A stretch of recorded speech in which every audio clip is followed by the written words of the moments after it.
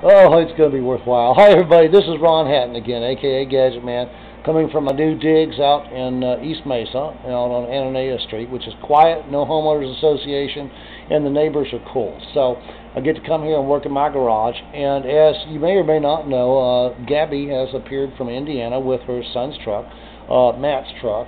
And we had, well, I'm going to let Gabby tell her story about the Gadget Man Groove and her interactions with me, and also the mileage gains and stuff along the way, because she's been going a long time without really getting any substantial mileage gains. And finally she comes down here, and well, I'll let her tell you in her own words. So Gabby, would you care to tell us about your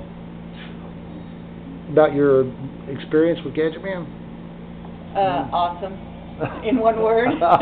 Totally awesome. Oh, thank you.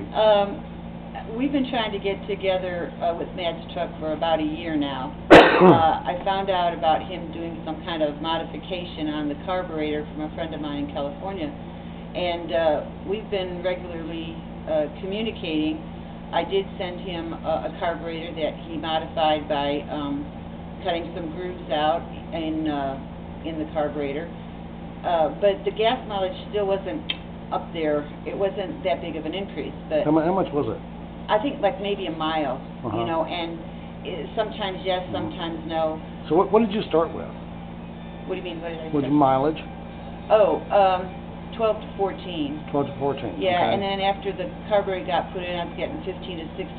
And on the average, that's where it's been holding at. Okay, so it's a 3 to 4 mile an hour, 3 to 4 mile a gallon gain. That's more like 12, 1 or 2. 12, okay. Yeah, not very much. More like 1 or 2. Not nothing. And because this was a new idea that you had and were pursuing during our communications, text messaging, and over the phone. It was finally decided if I could get the truck here to you in Arizona that you could tweak it out, because the help that I have back in Indiana, we didn't have the tools, and the know-how was too hard to explain over the phone. It was something, you know, a hands-on, you just have to. So anyway, I got here yesterday afternoon, and first thing that you did was to block off the vacuum hoses or remove them. Remove the airflow, and explain to me about the pressure and everything, and it's all common logical sense. Well, you said that the power should be different. And I mean to tell you, out there folks, I was totally blown away when I pulled out of this driveway and went to the main street out here and got on it. The power is at least a 50% increase. Wow. It's not 100% running. I'm talking about before I got here, it was running, but now it runs. I told Ron, I'm going to get in trouble if I don't watch my foot on the gas pedal, because it's really got some punch. I mean, the power boost is amazing. Yeah. And not only that, but I took it riding around last night, 51-mile trip, and logged it, and I was again blown away that I went from a 16 miles per gallon to 22. Wow. And we did the math on that earlier. That's like a 37. 30.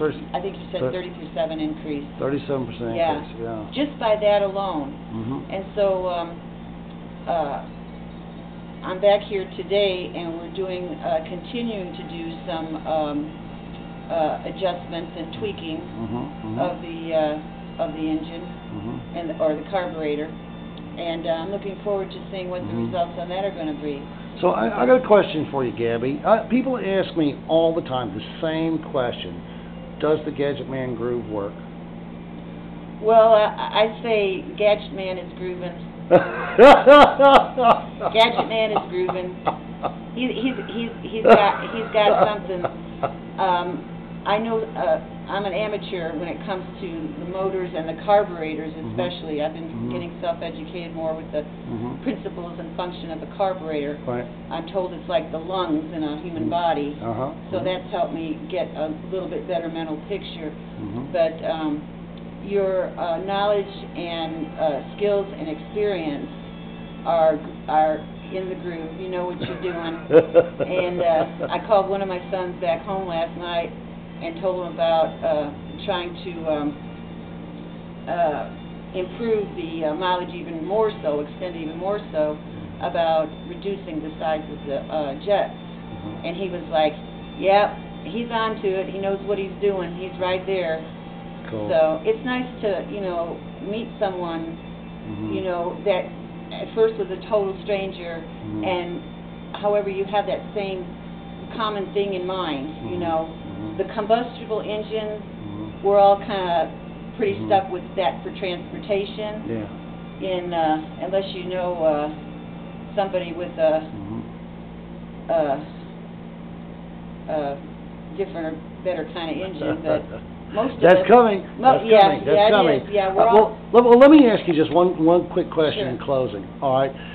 For people out there that's running these 70s era F-150, 250, 350s that's got carburetors on them, would you look right into Gadget Man land here and tell them whether they should or should not get the Gadget Man groove? I'll look right in the camera and tell y'all out there, if you've got a Ford and it's an F-Series of any year, make or model, you've got to get online and type in www.gadgetman.com and GadgetmanGroove.com, darling. Thank you. GadgetmanGroove.com, sorry, and hook up with them, and he's more than willing for you to call, email him, pick his brain if you're working on something. He's there to extend a hand and help you out. And definitely, if you've got a carburetor, you can mail in, and he'll mail it back to you to get the groove and help you tweak it out the way he's doing this one. Is definitely worth your time and trouble, especially with the gas prices starting to climb back up there again. Cleaner engine too, by the way. The emissions, we've had it in the garage, and there's no odor coming out the emissions. Oh yeah, I forgot about that. Yeah, there's no emission odor, and it's really nice. It really is nice. You can sit and idle with your window open and don't have to worry about the wind, you know, bringing in a bunch of.